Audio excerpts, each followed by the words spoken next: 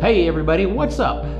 When does God allow a man to lie with the wife of another? That's the question we're going to ask in Strange Fire, which is coming up right now. Hey now, before you forget, be sure to click the subscribe button below, or if you're on our website, sign up for our newsletter. Now here's what Strange Fire is about today. The Mormon Church has recently released the first in a series of books that tell the history of the Mormon Church. I was curious, and so I went to their online source. It's at saints.lds.org. I went there and I opened a random chapter and I began to read. It was chapter 36. The chapter title is Incline Them to Gather. And so I began to read. And I read through it, but what interested me most was the closing of the chapter. The last few paragraphs I find very, very interesting, and, well, they concern me. So we pick up the story here. It says, quote, "Meanwhile, on the other side of the world, Orson Hyde was overcome with emotion as he gazed for the first time on Jerusalem. The ancient city sat atop a hill, bordered by valleys and surrounded by thick walls. As he approached the western gate of the city, weary from his travels, Orson caught glimpses of the walls and towers looming behind them. Orson had hoped to enter Jerusalem with John Page, but John had gone home before leaving the United States. Setting off alone, Orson traveled through England and across Europe, passing through some of the continent's great cities. He then headed southeast to Constantinople and caught a steamship to the coastal city of Jaffa. There he arranged to travel to Jerusalem with a company of English gentlemen and their heavily armed servants. Over the next few days, Orson navigated Jerusalem's dusty, uneven streets and met with city's religious and civic leaders. About 10,000 people, mostly Arabic speakers, lived in Jerusalem. The city was in a dilapidated state, with parts of it reduced to rubble after centuries of conflict and neglect. Even so, as Orson visited places he had read about in the Bible, he was in awe of the city and its sacred history. When he saw people doing the everyday tasks described in Jesus' parables, he imagined himself transported back to the time of Jesus. In Gethsemane, he plucked a twig from an olive tree and contemplated the atonement. On October 24th, 1841, Orson rose before dawn and hiked down a slope near where Jesus had walked the night before his crucifixion. Climbing the Mount of Olives, Orson looked back across the valley at Jerusalem and saw the spectacular Dome of the Rock rising near the site where the temple had stood in the Savior's time. Knowing the Lord had promised that some of Abraham's posterity would be gathered to Jerusalem before the second coming, the apostle sat down and wrote out a prayer, asking God to lead the scattered remnants to their promised land. And this is what he wrote. "Incline them to gather in upon this land according to thy word," Orson prayed. "Let them come like clouds and like doves to their windows." When he finished his prayer, Orson made a pile of stones at the site and walked back across the valley to pile more stones on Mount Zion as a simple monument to the completion of his mission. Then he began the long journey home. Is this story true? See, that's the question we need to ask. And I'm not going to suggest that what I've just read to you didn't happen. But there is a difference between the truth and a half-truth. There's a difference between the whole truth and the partial truth. There is a difference between presenting some of the facts but hiding others so that people have a skewed view of what really occurred. And that's what we're going to examine today. I'm going to make my comments from this book. It's called In Sacred Loneliness, The Plural Wives of Joseph Smith. It's by Todd Compton. And the point I want to make about this book is Todd Compton is an active Mormon in good standing. This book has received many awards from LDS historical societies. This book is recognized by the Mormon Church as being true. And so there's no agenda here by the writer. And in fact, if there's an agenda at all, it is that the author, Todd Compton, has made excuses where I believe no excuses is valid. But still, I have to compliment him. I believe he's done an admirable job of presenting the facts as they were. And we're going to take a look at this story. I want to begin this story by introducing you to the key players in the story. The first is Joseph Smith, the prophet and the founder of Mormonism. The second is Willard Richards, one of Joseph's apostles. The third is Sidney Rigdon, also an apostle. The fourth is a man by the name of Ebenezer Robinson. Now, Ebenezer Robinson ran Times and Seasons. That was a Mormon newspaper in Nauvoo. That was his livelihood. That's what he did for a living. I also want to introduce you to Orson Hyde, who you have seen or heard a little bit of, and his wife, Miranda. The key player, and the player I want to focus on the most, is the modern-day Mormon leadership. So let's begin here. We pick up this story as Orson Hyde is called on his mission to Jerusalem. And he wrote in his own journal, "I was appointed in company with Elder John E. Page to go on a mission to Jerusalem."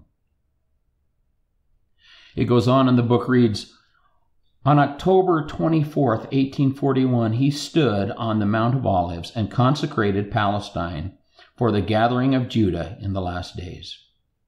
And then he began his trip home, as we have already read and discussed from the book The Saints. On his way home, he wrote a letter to his wife, and I quote, "My dear Miranda, may the Lord bless you and save you from the violence of men and from all evil. Your kind respects to the presidency and all that inquire after me. I am, as ever, your affectionate husband, Orson Hyde." I want to point out one thing here that I think is very, very important. He says, "My kind respects to the presidency." When he's talking about the presidency, he's talking about Joseph Smith and the other apostles, who he holds to be apostles of God, who he expects will do the right thing. While Orson was on his mission, Joseph Smith had a revelation from God. And this is what I would like to read. Actually, before I read the revelation, Miranda was really struggling. She had 2 small daughters. She didn't have enough food to eat. She wasn't able to care for herself or her daughters. And so Joseph Smith had this revelation. And this is what it said. It says, "Verily thus saith the Lord unto you, my servant Joseph, that inasmuch as you have called upon me to know my will concerning my handmaid, Nancy Miranda Hyde, behold, it is my will that she should have a better place prepared for her than that in which she now lives, in order that her life may be spared unto her. Therefore go and say unto my servant Ebenezer Robinson, and to my handmaid his wife, let them open their doors and take her and her children into their house, and take care of them faithfully and kindly until my servant Orson Hyde returns from his mission. And let my handmaid Nancy Miranda Hyde hearken to the counsel of my servant Joseph, in all things whatsoever he shall teach unto her, and it shall be a blessing unto her and upon her children after her unto her justification, saith the Lord." Now, the thing I want to point out here is this revelation. Joseph is actually saying that God has said specifically to Miranda, hearken to everything Joseph will teach you and do as he tells you, and it will be a blessing to your salvation and to the salvation of your children. Next up, we see a change in the household of Ebenezer Robinson. Remember, he is running Times and Seasons, the Mormon newspaper. Joseph received another revelation in which he declared that the 12 apostles are to take over the newspaper, and that Ebenezer Robinson is to lose his home, his property, the tools and implements of his trade, and his livelihood. And so this revelation was given, and Ebenezer Robinson was told to vacate immediately. It's interesting what he wrote after he left his home.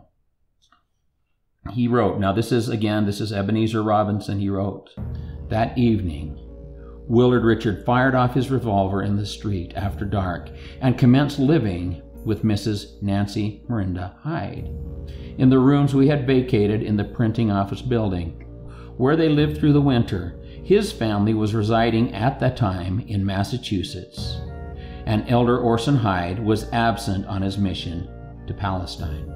So here we have one man, one woman living together in Nauvoo, Illinois. Now, it may be easy to disregard the words of Ebenezer Robinson because he's just been evicted from his home. He's just lost his livelihood. He might be frustrated.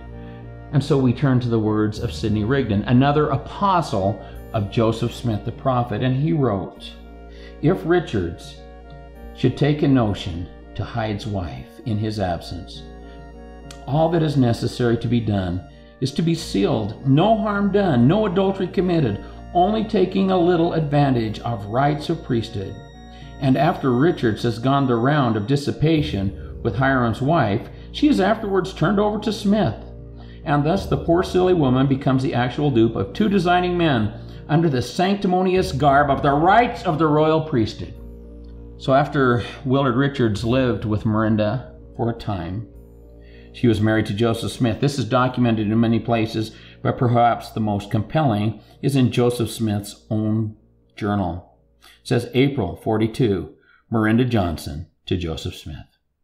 Now, when Orson Hyde returned home from his mission, we've heard the letter already that he wrote to his wife. He loved her. He returned home and he found that his wife was living and married to Joseph Smith. He wasn't very happy. And in this book, the author wrote, "Theoretically, the second husband may have encouraged the first husband to take other wives to compensate for the loss of the first wife, to help them start their own eternal kingdom." Isn't this interesting that evidence shows, and there's many occasions where evidence points to this, that Joseph Smith would take the wife of another man and then soothe the ruffled feathers of the first husband by saying, "Hey, it's not a problem. I will give you more wives, more women for your own harem," I guess. I don't know. Now, in closing, there's one thing that I want to point out. The church marries people in some crazy and different ways. They are married for time only. Now, for time only, that means that they're married in this life. They're married while they are mortal before their deaths. And if they are married for time only, then that involves sexual relations. And so the church often points to Joseph Smith, and they said he was only married for eternity, meaning that he would become the husband of these women eternally after death. And so there would be no sexual relations while they live. But it's very, very interesting because in 1846, Miranda was sealed to Orson Hyde. You see, a woman can only be sealed to one man. And if they're sealed, that is the eternal sealing. That's the eternal marriage. And so Miranda was given, she was sealed to Orson Hyde for all of eternity. Now, if she was sealed to Hyde for eternity, then her marriage to Smith could not be for eternity because she can only be sealed to one man. Therefore,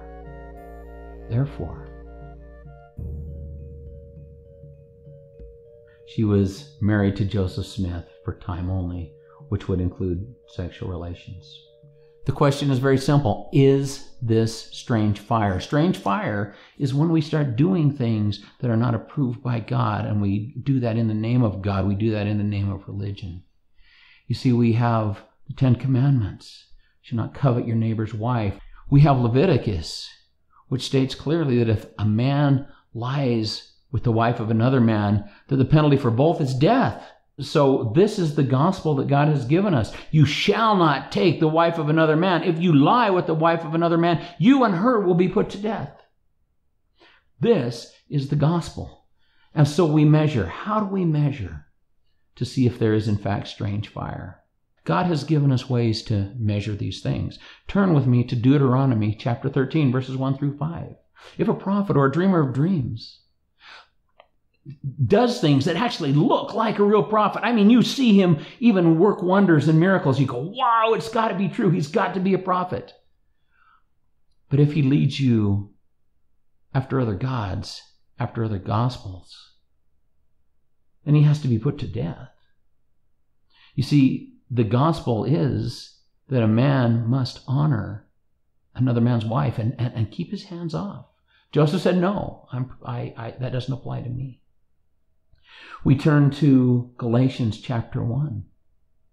And it says, even if we or an angel from heaven should come to you and lead you to a gospel other than the one you've already received, anathema, you must be cursed. It's God's eternal cursing. That's strange fire. That is strange fire. And it's interesting that my focus isn't on the strange fire of Joseph Smith, even though it's real and it's documented. My concern is that the strange fire kindled by Smith is still being maintained by the Mormon church. They will tell you the parts of the story that are warm and fuzzy, but they will not tell you the whole story. They continue to cover up and hide and support Joseph Smith in his activities, which are documented as strange fire. The church continues to kindle the fire that was started by Joseph Smith. And this makes them supporters of strange fire, supporters of evil, supporters of the unspeakable. And again, the passages that tell us how to discover if a man is involved in strange fire teach us that, according to Galatians, it's God's worst cursing. According to Leviticus, he must be put to death. Yeah, this is strange fire.